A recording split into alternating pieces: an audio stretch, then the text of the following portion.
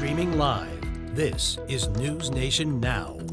Welcome to NewsNation Now. I'm Ji Soo-ki. Here are your top headlines on this Tuesday. First, an update on a story we brought you as breaking news yesterday morning. Dr. Anthony Fauci, the government's top infectious diseases expert, calls the latest vaccine results, quote, truly striking. Executives with the biotech company Moderna said yesterday data shows its COVID-19 vaccine appears to be 94.5% effective. Now we are learning dry ice could be critical to coronavirus vaccine distribution. The Georgia Secretary of State is asking the Floyd County elections manager to step down after 2,600 ballots weren't uploaded to the state's computer system on election night. Floyd County is in the northwest part of the state. Adding the votes bumped President Trump's total, about 800 votes, but not enough to pass President-elect Joe Biden in the state's tally. Happening today, President-elect Joe Biden will receive a national security briefing. President Trump has no public events scheduled, but a federal judge in Pennsylvania will hear arguments in a lawsuit from the Trump campaign that seeks to prevent state election officials from certifying the voting results.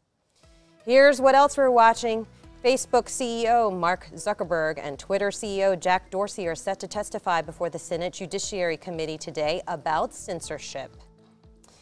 And in an unfortunate 1-2 punch, Hurricane Iota slammed into Central America as a Category 4 storm along almost the exact same stretch that was devastated by Hurricane Eta nearly 2 weeks ago.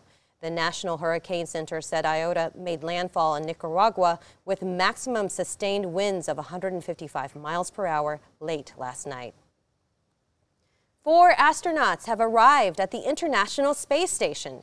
SpaceX's newly launched Dragon capsule pulled up and docked late Monday night following a 27-hour completely automated flight from NASA's Kennedy Space Center. The 3 Americans and 1 Japanese astronaut on board will remain at the orbiting lab until the spring. And trending incredible video shows the moment a man used martial arts to help save a baby from being kidnapped. It happened last week in Madison Square Park in Manhattan. Brian Kemsley brought the man to the ground and used his martial arts skills to hold the suspect there until police arrived. That is apparently called a seatbelt hold. You can see the full video and hear from the hero himself on NewsNationNow.com or on our NewsNation Now app, which is free to download, by the way. For now, I'm G. Thanks so much for watching. Stay with us throughout the day for breaking news coverage here on our app and website. And also, please be sure to sign up for our newsletter. Have a great day, everybody.